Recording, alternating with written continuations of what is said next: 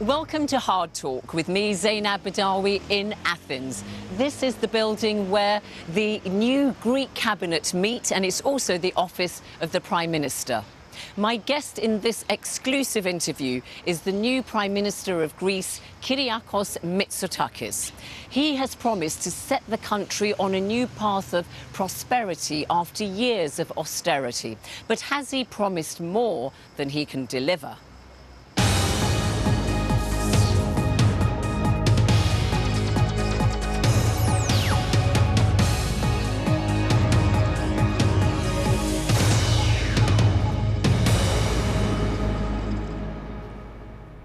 Prime Minister Kyriakos Mitsotakis in Athens, welcome to Hard Talk. Thank you very much.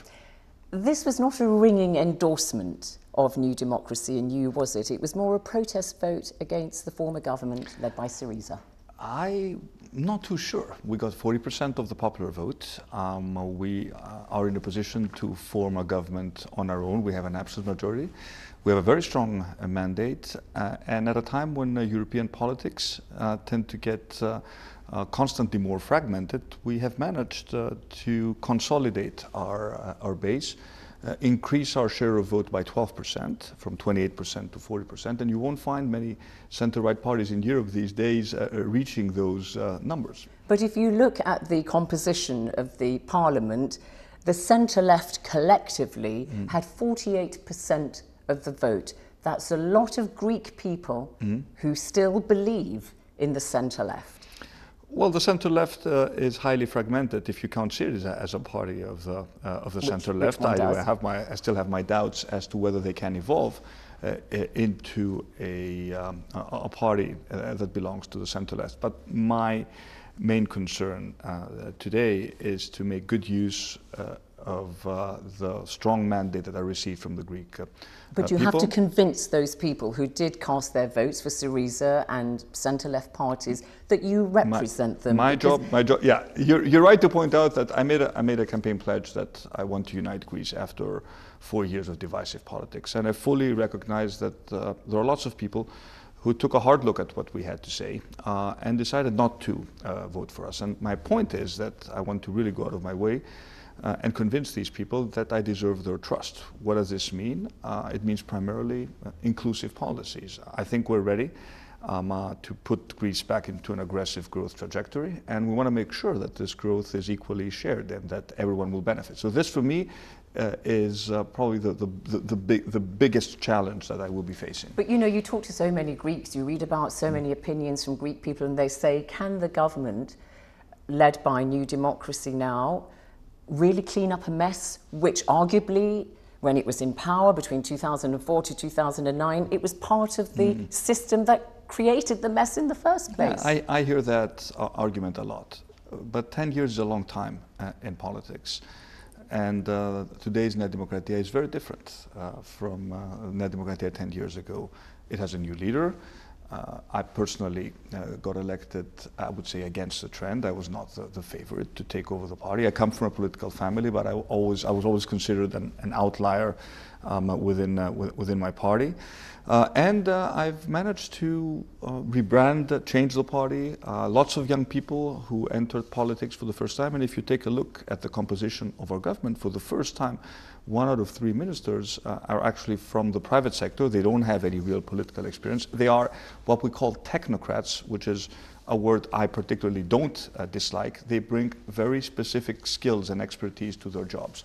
So we're making a case that this is a different party and a very different government. Really a different party, because there are those who say Kyriakos Mitsotakis is a liberal leading an illiberal party. You're very centrist, but there are very traditional elements within your party who perhaps don't see eye to eye with you on a whole range of issues. We are a broad tent party, and you don't get to 40% by convincing everyone to agree with all your opinions. That's the nature of big parties. I would disagree with the term illiberal. I would certainly use the word conservative. There are conservative elements within our party. We are the traditional center-right party with a strong, I would say, liberal bias. So I've managed to keep the party united. We agree on the main principles. of the policies that we have to follow. But that is, the beauty of being the head of a big party is that, sometimes you have to find common ground. All right, it was Professor Kevin Featherstone of the London School of Economics who said the risk is Mitsotakis becomes the liberal trapped in an illiberal party. All right, let's look at the mammoth task ahead of you. Here you are, the new Prime Minister. You've got to really roll up your sleeves. The Greek people have suffered. They've been traumatised by a decade of austerity. Your GDP has lost 25%. Unemployment is 1.2 million people who don't have a job out of a population of roughly 11 million. People can't make ends meet. The average salary is about 650 euros a month, and the cost of living is really, really high. You've got so many priorities, Prime Minister. How are you going to select just a few? Well, my number one priority is to restore the Greek economy to an aggressive growth path. And this growth cannot come through consumption and excessive borrowing. We tried that and it failed. We all know the results. It has to be a growth led by investment, private investment, foreign investment, domestic investment, innovation, and entrepreneurship. So the jobs that I envision to create in Greece will be private sector jobs, and that is why my number one priority is to make Greece an attractive destination for capital, be it domestic capital or foreign capital. That means, first of all, you need a stable pro-reform government. I think we have that, we've ticked that box. But then, of course, you need to lower taxes and you need to drastically impact the regulatory environment. Greece is still a very confusing and complicated place to do business. This has to change, and it has to change very quickly. All right, you've mentioned three things there. Let's take the first one. You say you want to create 700,000 new jobs. Are they going to be new jobs, or are you going to perhaps start just counting some of the jobs that exist in the informal economy, the black economy, that are not currently accounted for? Or are they going to be brand new jobs? At the end of the day, you're looking at statistics, but it's the people who really matter, who are behind the numbers. So you are looking at statistics. They're not going to be new jobs. They're not going to be new jobs. No. What I'm saying is there will be new jobs. What I'm saying is that we may be counting as new jobs today part-time employment where someone is earning 360 euros by working 20 hours a month. Is that an acceptable job? No. We may still count it, and the previous government made a big case of reducing the unemployment numbers, but a lot of the jobs are temporary jobs. No, my point is we need to create better paying jobs in sectors where we have natural comparative advantage, and there are plenty of those. But 700,000 new, brand new jobs. New jobs. Is what you're pledging to make. Net new jobs. An economy is always losing jobs, it's creating jobs. We're talking about net new jobs. That should be our target for the next 4 years. Because there's a lot of skepticism about your ability to do that, because your track record when you were Minister of Administrative Reform between 2013 and 2015, you had a brief to cut thousands of jobs, and you wanted to have evaluation of people's jobs, and there was even talk that if you didn't meet standards you might be sacked and so on. And people are saying, has Kyriakos Mitsotakis really changed his tune? Is he not going to come in and lose jobs? I'm glad you raised that question. I had the thankless task at the time of coming in and stepping in as Minister of Administrative Reform at a time when I inherited pre-agreed job cuts that were agreed by the government, and I had to implement that policy. I never agreed with that policy, but that was my job at the time. There will be no sacking, no firings of civil servants. I've said that openly.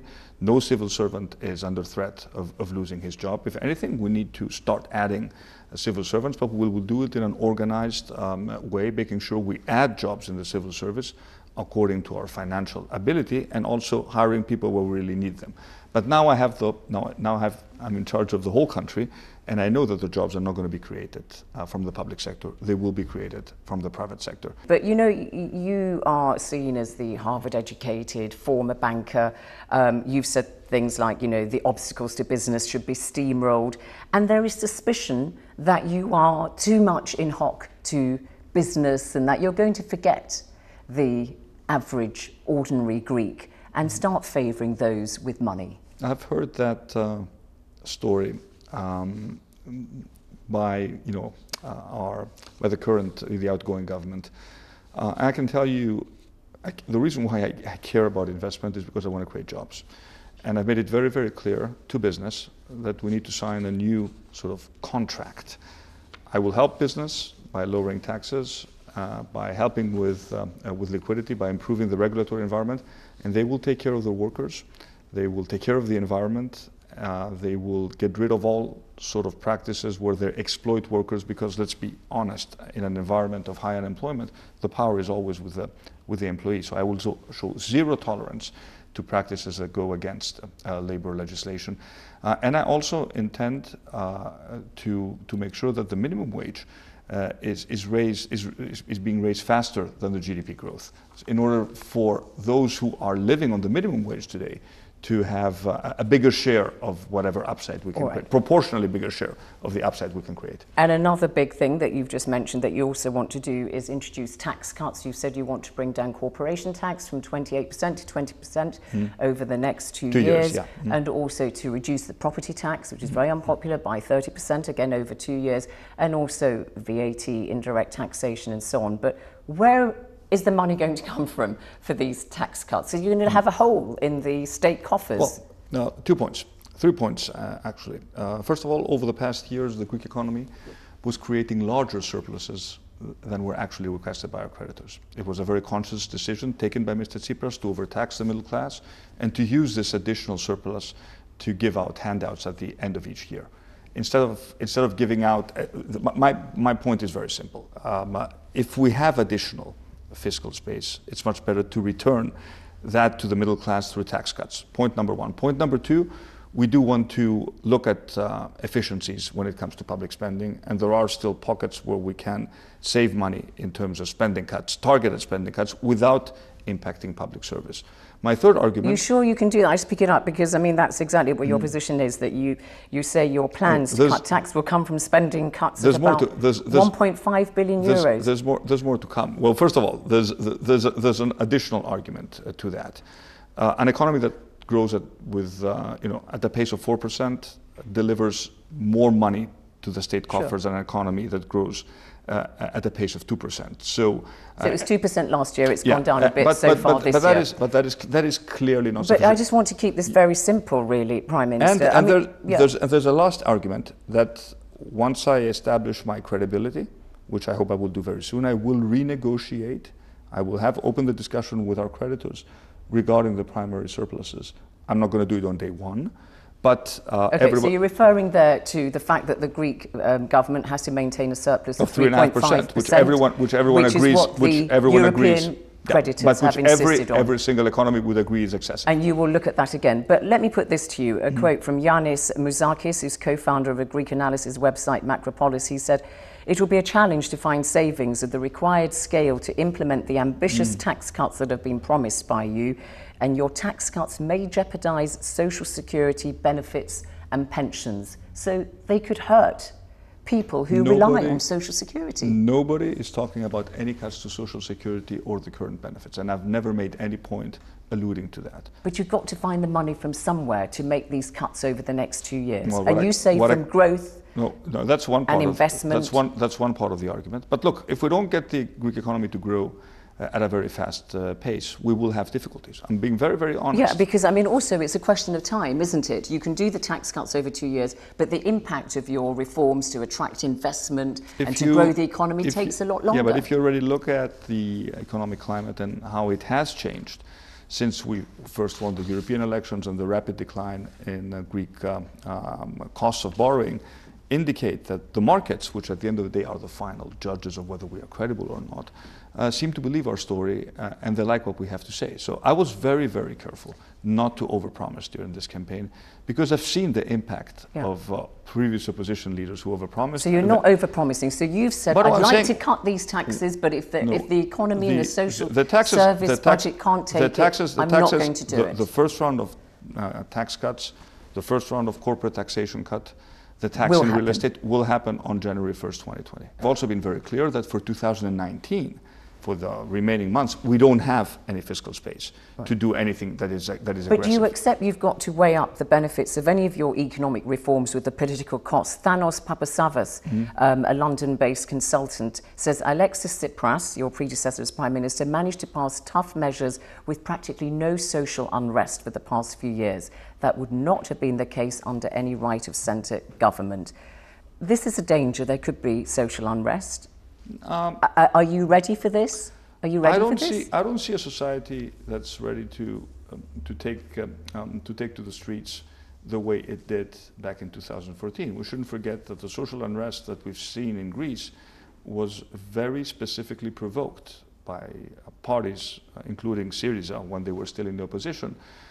It will be very difficult for Syriza now that they lost the election, but in the process of being transformed in what you would call a social democratic party, to return to their old bad habits. I don't see that happening. Of course, some of our reforms are going to have elements of unpopularity. And you're ready for that, any unpopularity that may manifest itself? I have demonstrated that what we need to do has to happen. This is my track record. Right. I will explain my reforms. I will always explain the cost benefit. But a lot of the reforms that we have to undertake, I think I have the tacit approval of the majority of the Greek people. If, for example, we're very big in terms of reorganizing the state. We want to make the state work for the everyday citizen. We're very big in terms of digital transformation. Yeah. We're very big in terms of education reform, looking at our schools, the curricula, what we teach our kids. All these are long-term reforms that were never really implemented. But people want instant. People want instant help. I've been very clear in terms of laying out what we can do and what can people expect from us. And we will move as quickly as possible. I don't have a magic wand, but I have a committed team, a very clear plan, a very well thought out plan for how to take this country forward. We can deliver quick wins, but it is clear that there is no easy, immediate fix to the country's problems. And in investment, you said you want to make Greece more attractive for investment. I mean, you've already sold so much of the family silver, the port of Piraeus, the Thessaloniki port sold to the Germans last year. You've got 10 more local ports up for sale. What else are you going to privatise? What is necessary and what we can privatise by getting good prices. I'm not... And selling Greece? No, I'm not. That's what I said. I'm not in the logic of selling everything at any price. So we will privatise. And it's not only a question of getting the money up front, it's a question of making sure that we attract follow-on investment, as we did in the port of Piraeus. So it's not just how much money you get, it's how many jobs you can create afterwards. Looking at your party, you say that you see yourself as a centrist figure, and I've put it to you that you have a lot of very traditional members of your party, both in terms of members of the actual party and your supporters. So just looking at some of the social affairs issues and so on, do you support gender equality, for instance? We do. You do. And I would love to be able to do more on that front in terms of political representation. But why didn't you, in that case, have more cabinet ministers who were women? Out of 22 cabinet ministers, only 2 are women. Out of a total number of ministers, 51, only 5 are women. Because unfortunately, we don't have that many women who were interested in stepping into politics. Are you serious? In this whole country with all these wonderful and if you Greek look at women? what we did is we put a quota for women. 40% of our candidates were women, which was a big step forward. But if you look at the composition of parliament, we don't have 40% of women in parliament. But you have the power, though, Prime Minister. 21 or so of the 51 ministers are not members of parliament. They're people of ability, technocrats. You can describe them how you wish. You could have said, all right, I'm going to find 21 experienced women. I'm sure I could go and find them for you here in Greece if I had to. I asked a lot of women to join the cabinet. They were much more hesitant than men to do so. So I'm not happy about our gender composition. I openly acknowledge it. The women that we have are extremely capable. I'm sure they're going to do a fantastic job, and I'm sure they're going to help other women to join the cabinet when we have our first area of improvement there. A definite area of improvement. And looking at social affairs, you're going to put yourself with the EPP, the European People's Party, the centrist bloc in the European Parliament. It debates in the European Parliament regularly about LGBT rights and so on and so forth. You've supported civil unions between same-sex couples when there was a vote in Parliament about 3 or 4 years ago, but only 16 members of your party voted along with you. You're going to have to do a lot to convince the Greek people at large that your party is representative of a large bloc of Greek voters who support LGBT rights. And I think it was an important moment for Greece, which is a traditional society, when we passed the civil union. You know, sometimes reforms take some time to mature. And maybe on that front, Greece may be, the Greek society may be a little bit behind the curve. Well, I don't know, because I mean 32% of Greek society is under 29, so that's about a third, and 2/3 of them support same-sex marriage, for instance. So, you know, there you are trying to appeal to younger Greeks, saying, I want to create jobs for you, don't leave the country, come back, that's one of your pledges. And you're marching out of step with them. Although the civil union arrangement was put in place, it was not that we had, you know, huge numbers of people who took on the challenge. So it is an issue which politically is important, but there are other issues where we feel we have made lots of progress. We've addressed issues of extreme inequality, of rights of handicapped people who were always left behind in Greece. We've been very open when it comes to issues such as drug addiction, advocating very advanced and socially liberal policies. On various issues, I think I have pushed the party, which is a traditional centre-right conservative party, to become more liberal, but these changes don't happen overnight. All right, and you've also taken a very strong stand on migrants, and you've visited some of the detention centres, and you've spoken out against the appalling conditions that they have been held in. You took a phone call. The first phone call congratulating you as Prime Minister was from the Turkish President Recep Tayyip Erdogan, and obviously the European Union has this deal with Turkey to accept migrants and so on. So what did you discuss with him? Did you discuss the migrant issue? Did you see a new era of Turkish-Greek relations? We didn't have a very long discussion, but it was a courtesy call. It was actually the first call which I received, which I think symbolically is important. Look, Greece and Turkey were destined by geography and history to live together. And I would certainly be looking to establish a new framework of rapprochement between Greece and Turkey, but always based on the respect of international law and the respect of the principles of good neighborly relations. And I communicated that to President Erdogan. Of course, there are challenges, significant challenges, including the Turkish illegal activity within the Cypriot exclusive economic zone. And I do expect Europe as a whole to react to this, because this is a problem affecting the relationship between Europe and Turkey. On the migration side, this is a deal that has more or less worked in the interest of Greece and Europe. I would be looking at expediting asylum procedures, which currently take for ages in Greece.